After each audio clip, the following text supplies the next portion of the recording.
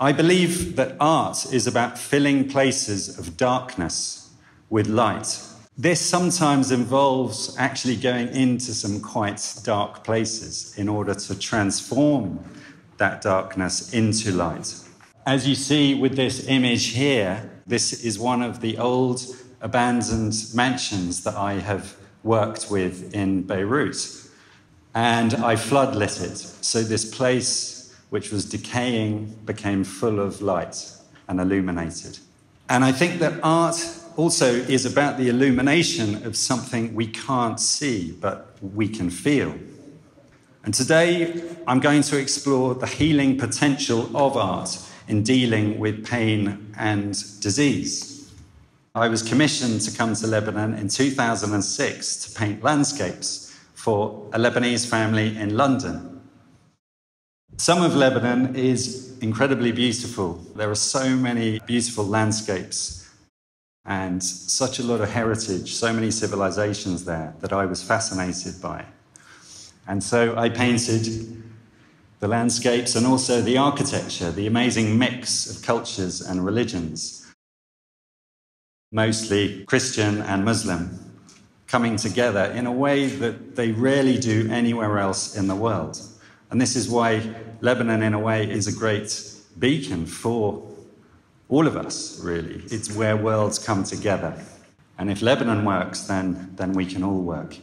Unfortunately, just after I had visited Lebanon for the first time, it was attacked and bombed in 2006. And I'd only just discovered this precious place. It upset me greatly, what happened. And so I decided to come back as soon as the war was over to do workshops with children in the damaged areas. I witnessed scenes of great resilience and even sort of ridiculous humour in Lebanon, which is a way of coping with this terrible tragedy. And I was very inspired that life goes on. I did a series of workshops in Dahir, which is South Beirut, which was heavily bombed in 2006. I worked with children there, encouraging them to draw what they loved about the world, but also draw some of their more traumatic experiences. And it gave them an opportunity to go through something very painful. And I think this is true whether somebody has a disease or whether someone has had a terrible tragedy in their life or they've seen violence and conflicts, that art can really help. I was also commissioned to do portraits by people who also had suffered in that conflict. I was commissioned by this family in a town called Baalbek in the Bekaa Valley in Lebanon to do a portrait of somebody who had been killed in the war. Now, we come from cultures and countries that may have very different and conflicting political perspectives.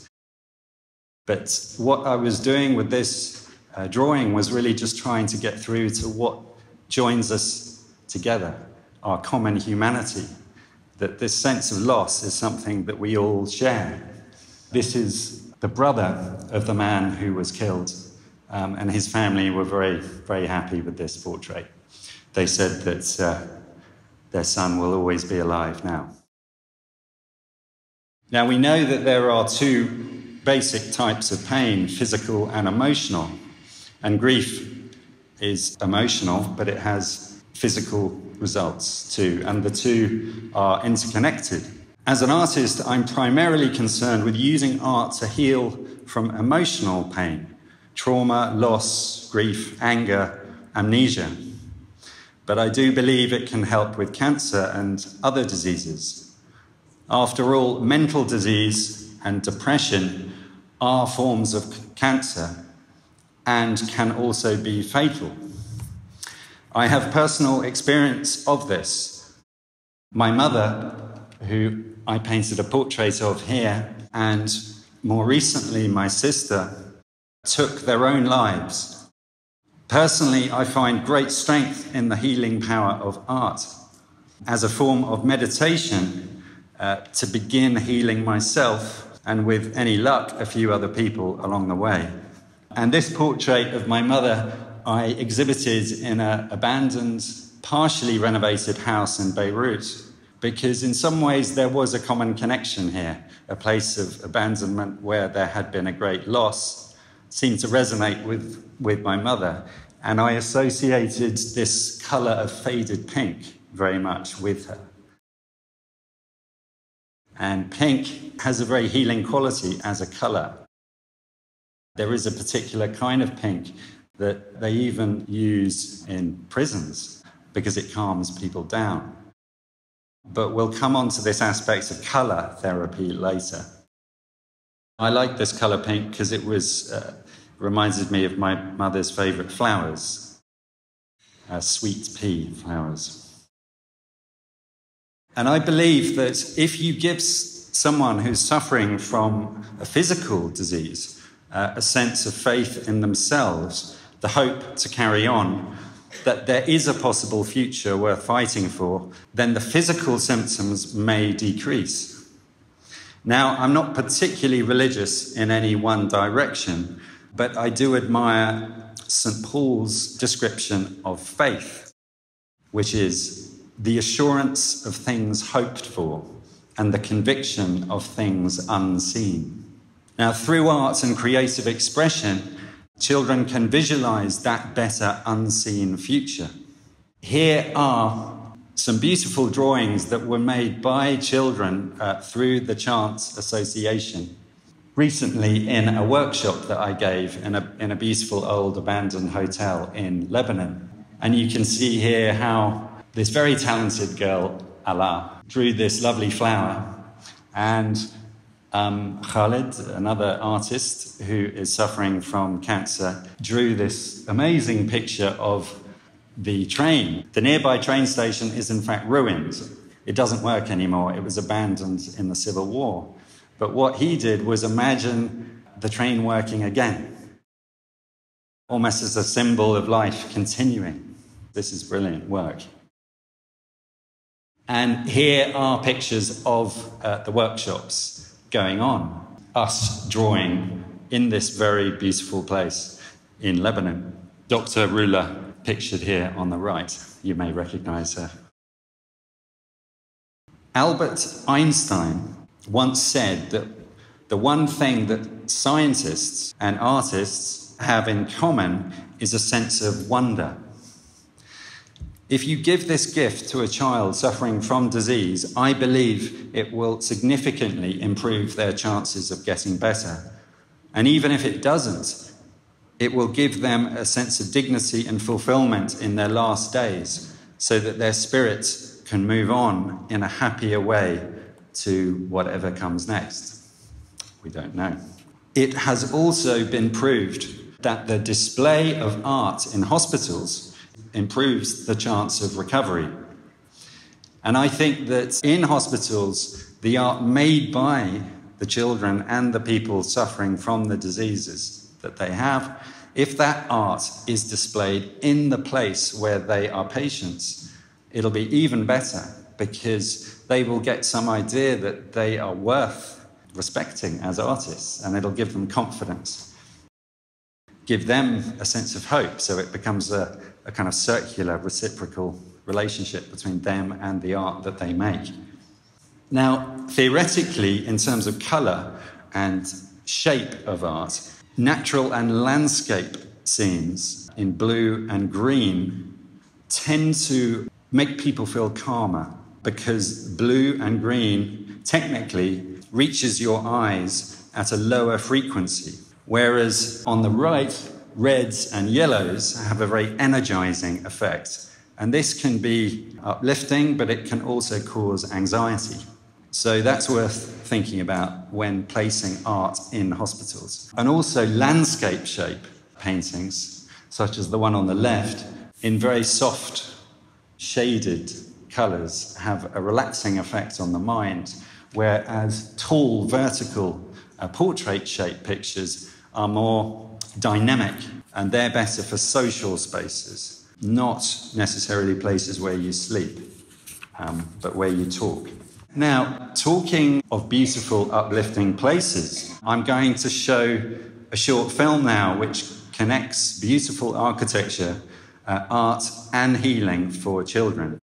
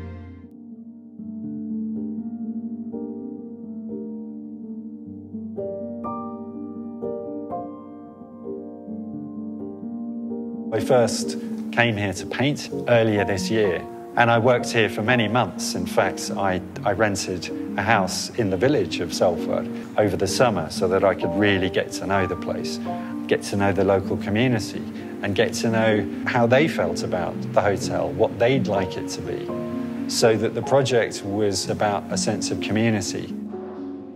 We thought, let's transform this place into a place of culture and education.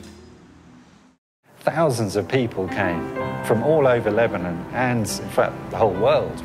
They were flying in to see the exhibition. And every day I ran workshops for children from the local schools and also children from nearby orphanages and architectural students from Alba, which is the main Beaux-Arts university in Beirut. I chose to teach the children and work with them under the cedar tree which grows in the garden. This tree is the classic symbol of Lebanon, of the beauty of Lebanon, and also the strength and the resilience of the people. I thought it was appropriate to work under it so that the children could feel connected both to their history and also to nature.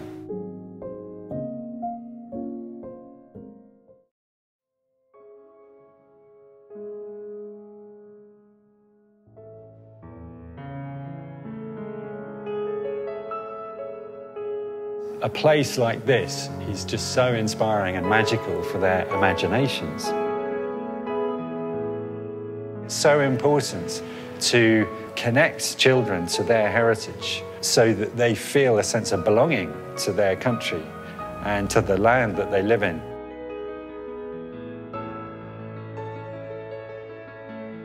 We have to think about the kind of Lebanon and world that we want tomorrow. If we really believe in that, we have to improve the lives of disadvantaged children. I feel strongly that these places can have a new life as centres of education and culture, and they fulfil some sort of public role. And I can't think of a better way to do that than by inviting children to come here, to learn and to create, and to fulfil their dreams.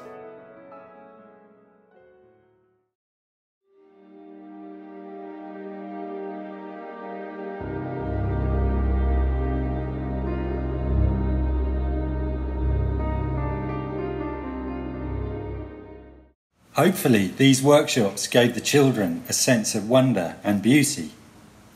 I think that this creativity will activate positive thinking in the brain, which will spread around the body, and who knows, maybe do something to reverse the physical or emotional trauma that they are suffering from.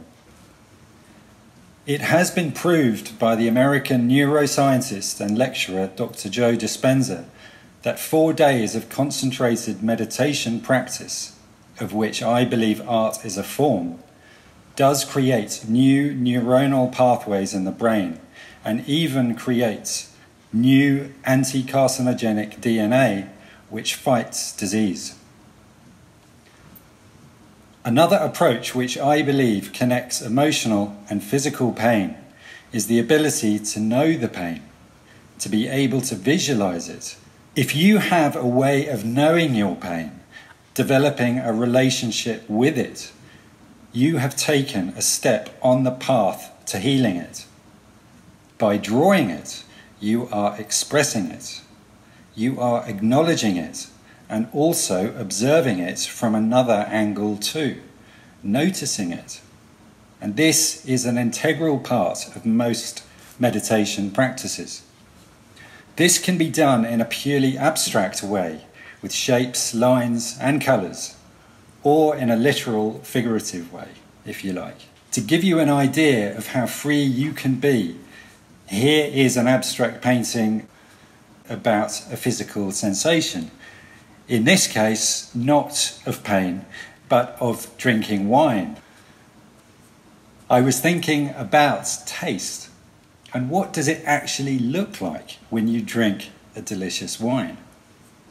You can approach a physical pain in your body in a similar way. And if you visualize it through art, maybe you can begin to heal it. Perhaps be your own healer. And you don't have to be a patient to do this.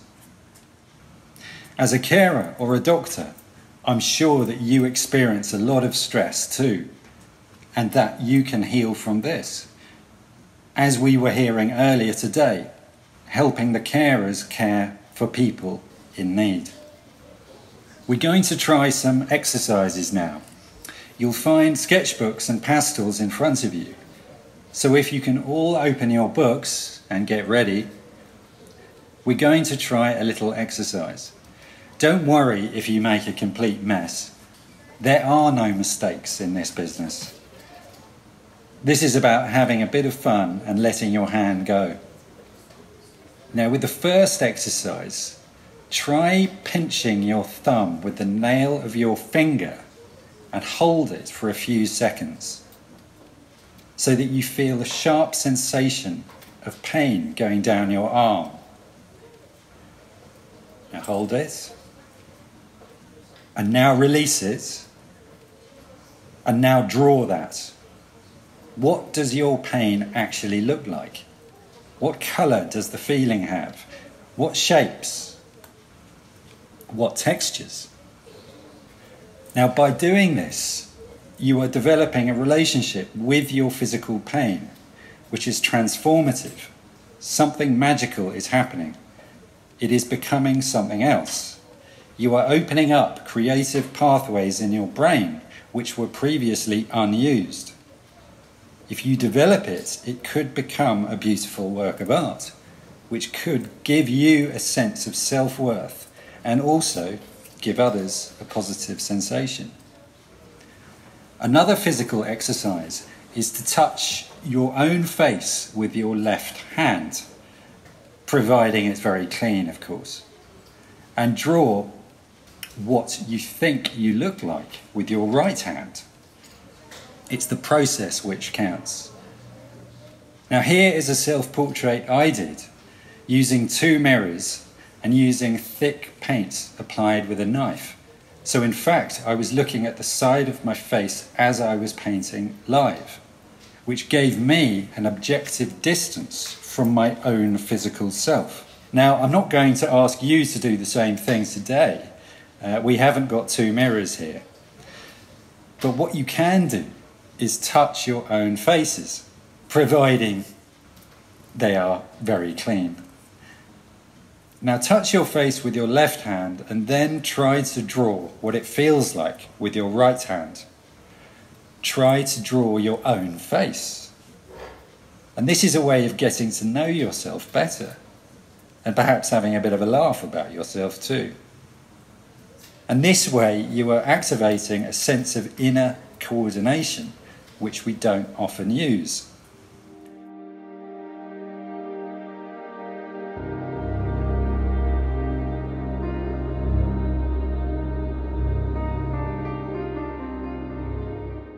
I'm going to talk a little bit more about healing from emotional stress. Maybe after doing those drawings you feel a bit stressed, I'm not sure. Art can be a way of relating yourself to your surroundings as well as to yourself and finding meaning in it. I find Lebanon, where I live, a rich source of inspiration because in many ways it is like a national expression of all that is best and worst about humanity and our internal feelings. The scars of conflict are still visible, yet the country has sublime natural beauty and embodies an immense resilience in the face of adversity. Now, this is one of my architectural paintings of the city. I painted this recently after my sister died. It's quite clearly not just a painting of buildings. There's a symbolism here, there's a feeling expressed in the architecture. And this is a way of externalizing and making sense of your internal feelings. Of course, I felt and still feel very sad about what happened to my sister. I felt this sense of kind of ruin inside. Beirut is full of neglected and abandoned old buildings which are threatened by brutal, ugly tower blocks rising in the city. So this, in a way, was symbolic of my sense of loss, my sister's situation, but also about how something delicate, despite being threatened by dark forces, still contains some strength and beauty. So this way, I'm to some extent healing myself by channeling the pain into painting. Another painting of architecture in Beirut is this painting of a vision that I have for a famous old abandoned hotel in the middle of the city called the Holiday Inn. And it was a place where there were lots of battles during the Lebanese Civil War in 1975-76. And the building has remained completely empty and forbidden for anyone to enter ever since. And it's now a military base and no one can enter. If the city is like a body, it's like a tumour or something unresolved in the middle of the city. I'm developing a concept to hopefully transform it actually into a place of beauty and culture and art. And I had a vision to surround it with flowers, and so that the place became symbolic. So this would be like a garden of remembrance and forgiveness. And the flowers that I painted are kind of like the new life that rises up next to the old. And you can still see the bullet holes in the concrete of the building above. So hopefully I can do this project one day. But it's very complicated. Where there's a will, there's a way. Another thing that I've done related to this are workshops for Syrian refugee children who, some of you may know, there are 1 million and a half Syrian refugees in Lebanon at the moment. And they've seen terrible things in their own country before coming to Lebanon.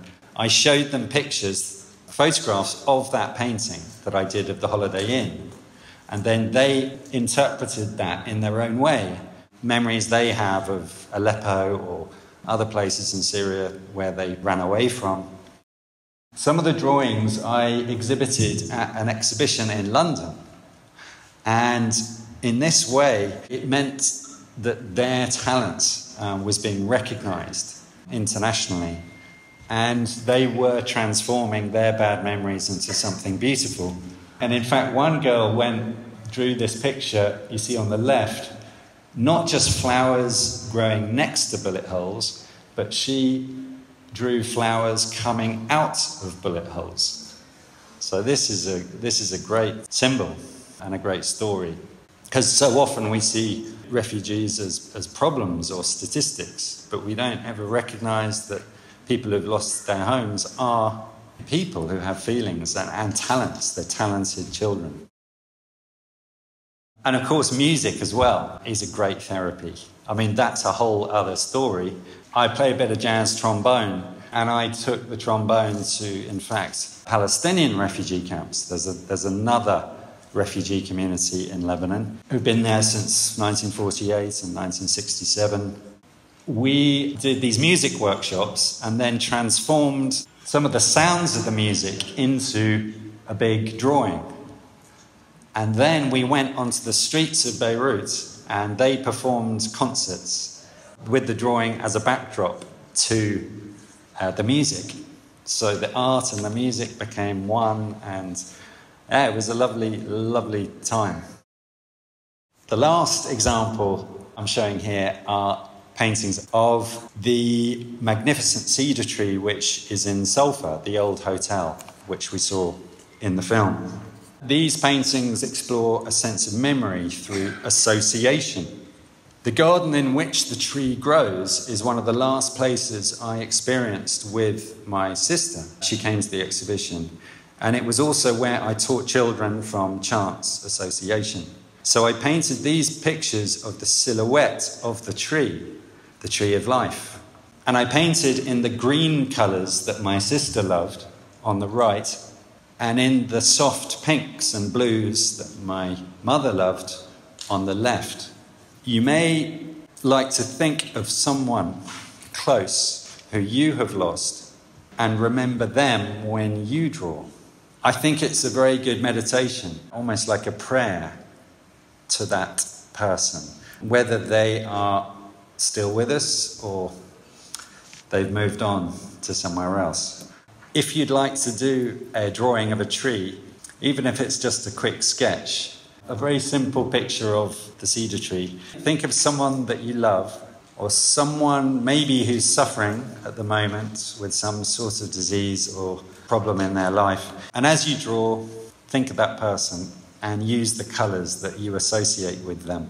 I think it's a beautiful way to connect.